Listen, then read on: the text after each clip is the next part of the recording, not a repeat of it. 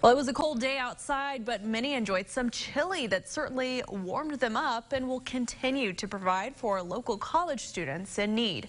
Today was the United Campus Ministries Chili Fundraiser, one of two big events for the organization. United Campus Ministries relies on those donations to provide for their food pantry, table talk gatherings, and a variety of other events for the 4 area colleges. Today, folks could eat some chili, macaroni, potatoes, and dessert.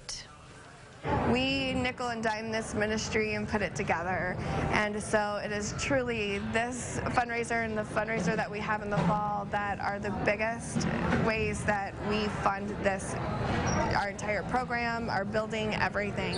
And so this is necessary for us to meet the needs of the students who come through our door. Don Black, the campus minister, says that students come through their door daily and the need is great, but today they were happy with such a strong turnout.